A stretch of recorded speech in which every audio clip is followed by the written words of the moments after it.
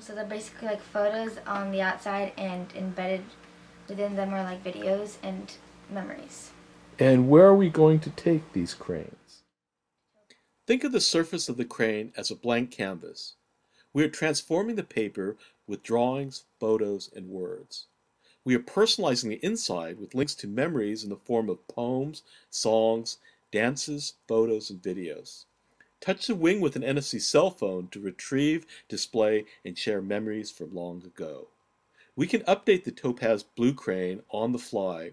We just wrote the link to the movie trailer by Matthew Hashiguchi. We are playing back a movie trailer from a Topaz Blue Crane.